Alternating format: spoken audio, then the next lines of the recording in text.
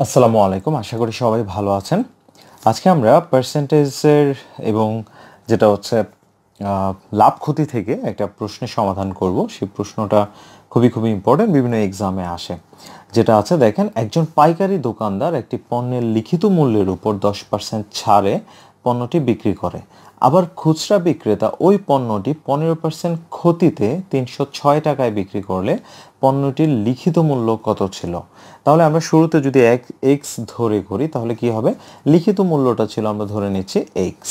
তাহলে যেহেতু 10% ছাড়ে দিয়েছে, তার মানে 90%-এ বিক্রি করেছে, অর্থাৎ এই এক্সের 90%-এ সেল করেছে। অর্থাৎ এই সেলটা যখন করেছে খুচরা বিক্রেতার ক্রয় মূল্য, অর্থাৎ এইটার উপরে যেটা সে করেছে আবার 15% ক্ষতিতে বিক্রি করেছে। তাহলে 15% ক্ষতিতে যেটা হবে যে 85%-এ সেল করেছে, 85%-এ সেল করেছে। অর্থাৎ এই যে প্রাইসটা লাস্টে যে টাকায় বিক্রি করেছে সেটা হচ্ছে 306 টাকা। ঠিক আছে, 306 টাকা।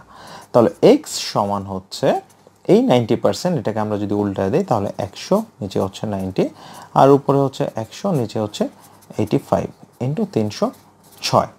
তাহলে এই শূন্য কাটা, তাহলে আমরা যদি 9 দ্বারা কাটাকাটি করি, 3 নং 27, তারপর হচ্ছে 36, 4 নং 36, আচ্ছা 34 আমরা কাটতে পারি, যেটা হচ্ছে 17 দ্বারা আমরা কাটতে পারি।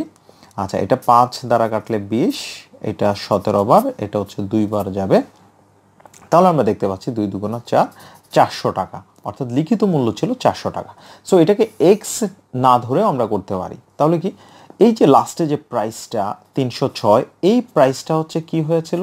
এই প্রাইসটা হচ্ছে 15% ক্ষতিতে বিক্রি করেছিল বিক্রেতা। তাহলে তার ক্রয় মূল্যটা কত? যদি ক্রয় মূল্য বের করতে চাই তাহলে আমাদের কি করতে হবে?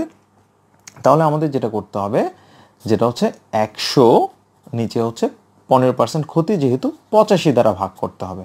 তাহলে 100, নিচে হচ্ছে 85 দ্বারা। ব্যাপারটা যদি এরকম হতো যে 15% লাভে বিক্রি করতো, তাহলে কি করতাম? 100, নিচে হচ্ছে 115 দ্বারা ভাগ করতাম। এবার এই যে প্রাইসটা, এই প্রাইসটা কি হয়েছিল? 10% ছাড়ে, অর্থাৎ ছাড় দেওয়ার আগে যেটা সেল করেছিল, যে প্রাইসটা ছিল কত? অর্থাৎ 100, নিচে হচ্ছে ছাড় যেহেতু দিয়েছে 90 দ্বারা আমরা ভাগ করে দিব। ঠিক আছে, অর্থাৎ এটা ব্যাপারটা যদি এরকম হইতো যে ছাড় না দিয়ে লাভে যে 10% লাভ, তখন আমরা কিন্তু 110 দ্বারা ভাগ করতাম। সো এক লাইনে আমরা এইভাবে লিখে সমাধান করতে পারি। সো এটাকে যদি আমরা কাটাকাটি করি, যেটা হচ্ছে 400-ই আসবে। ঠিক আছে, সো কনসেপ্টটা যদি আমরা ক্লিয়ার রাখতে পারি তাহলে আমাদের মুখেই অনেক অঙ্কের সমাধান করতে পারবো। তো ভিডিওটি ভালো লাগলে অবশ্যই শেয়ার করবেন।